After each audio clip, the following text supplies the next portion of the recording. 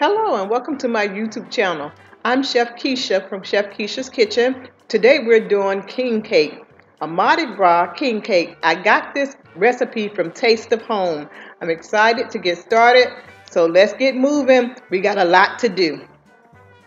The recipe asks for 2 packets of active yeast.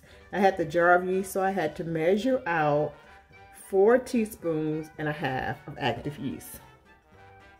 It asks for a half a cup of milk. And this milk is going to be warm to 110 to 115 degrees. Then it asks for 3/4 cups of sugar. And I had to break it up. I had to divide it. So this is a half a cup and then this is another 1/4. Okay.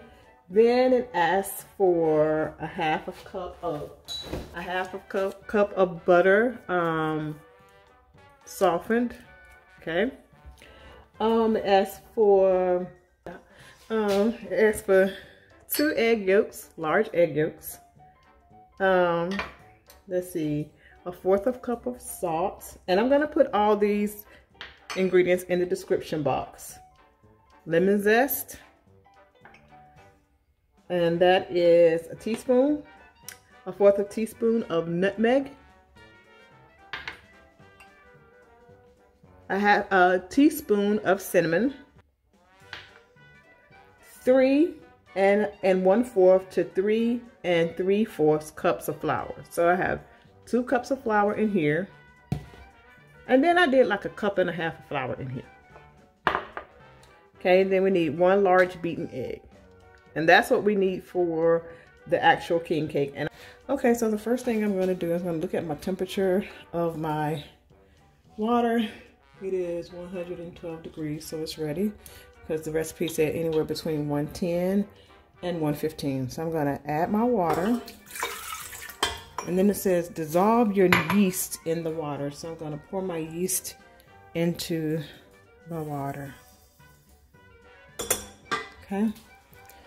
Then next it says to add your half a cup of sugar. Okay.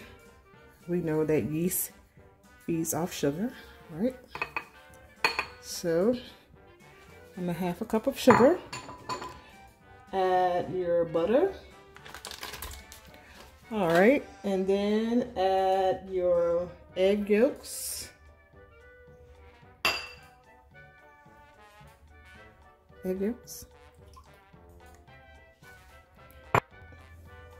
Okay, my milk is at 113.4. So I'll put my milk in. And then I'm going to add my egg yolks.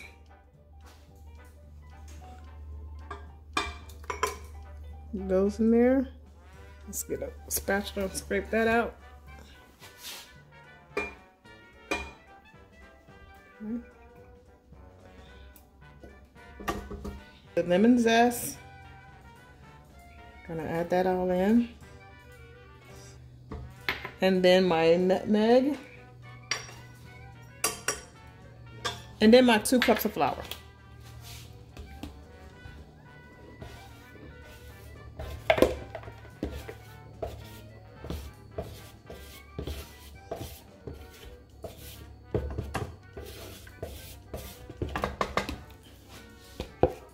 Okay.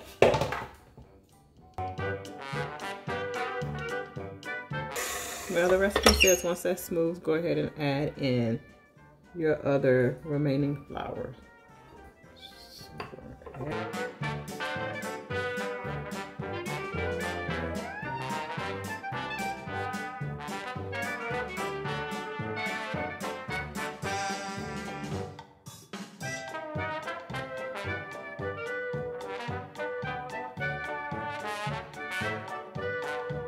Okay, so that looks good. So what I'm going to do now is I'm going to flour my surface, and I'm going to pour my dough onto the surface.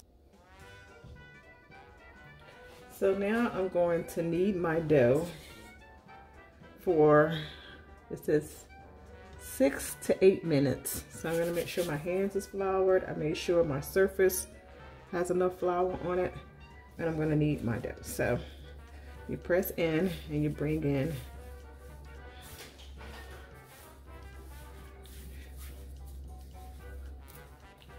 and make sure you keep flouring. When you feel like your surface is getting sticky, you add some more flour. So I'm down to the home stretch here. Got about a minute left to knead this dough. So I'm still just turning it and using the palm of my, well, not the palm, but this part of my hands to press into the dough. Turn and press. Turn and press. So the next thing we're going to do is we're going to get some oil.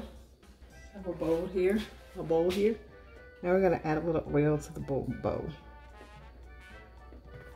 Like so.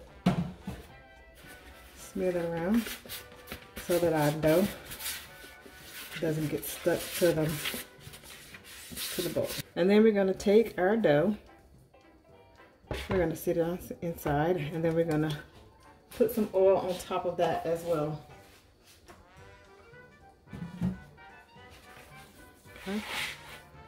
You can use, so we're going to cover this, and then we're going to let it rise, sit it in a warm place and let it rise for an hour. So I take a clean cloth like this, put a little water on it, squeeze it out really good. Don't drench it with water, just a little water, and then cover it just like that. And then you have to sit it in a warm place. So what I usually do is just like sit it by the stove and let the stove, and turn the stove on to get it going on preheating, and as well help with this rising process. And I'm going to let it sit there for an hour, and I'm not going to touch it, I'm not going to move it, I'm not going to poke it or anything. Just let it sit there for an hour, and then we'll be right back. So we got our dough has risen to there twice its size as the instructions said. So we're going to turn this over onto a floured surface, which is right here. And the next thing we're going to do, we're going to get our handy dandy rolling pin, and we're going to roll this out. And it says it should be rolled out to the size of 16 by 10 inches. You can see the specks of nutmeg in there. You can see the specks of lemon zest in there as well. So we're going to take our sugar that we have here, and we're going to combine that with our cinnamon. And we're going to mix that together. And we're going to sprinkle this all over the top.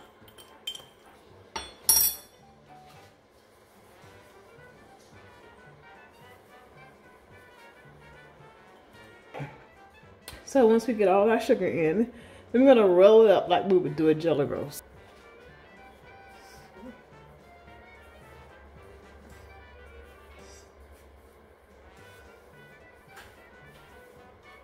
Okay.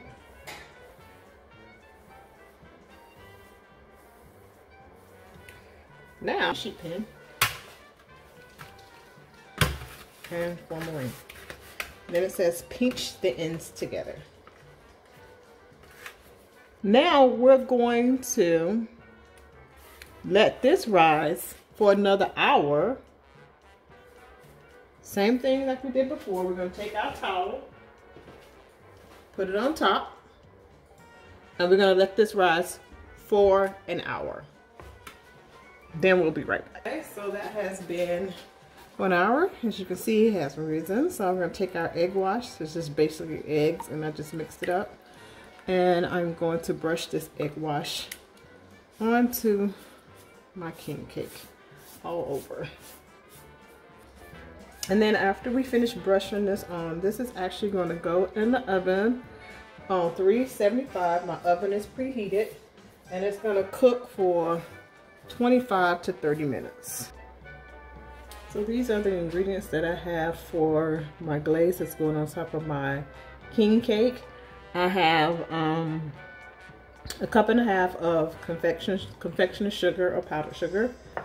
I have 2 teaspoons of freshly squeezed lemon juice. This is 3 tablespoons of water. And then I have my purple sugar, my green sugar, and my yellow or gold sugar.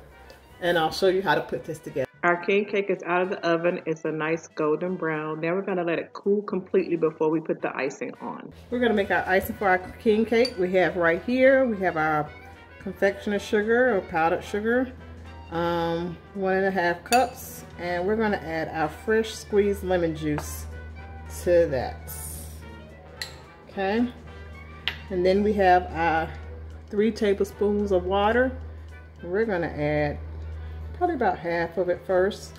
If you feel like your consistency is too loose or too thin, you can add more confectioner sugar, powdered sugar. And if you feel like it's too thick, you can add more water. Okay.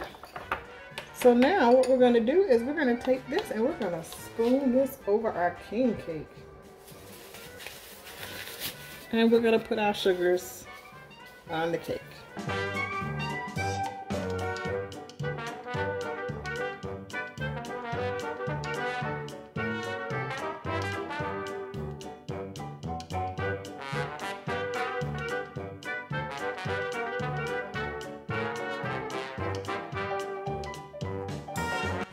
Okay guys, this is my finished result of my king cake. Can't wait to get into this and try it. Anyhow, I hope you guys enjoyed this video. Please like, subscribe, give it a thumbs up. Don't forget to hit that notification bell. And I will see you on the next video if the Lord say the same and the creek don't rise. Bye.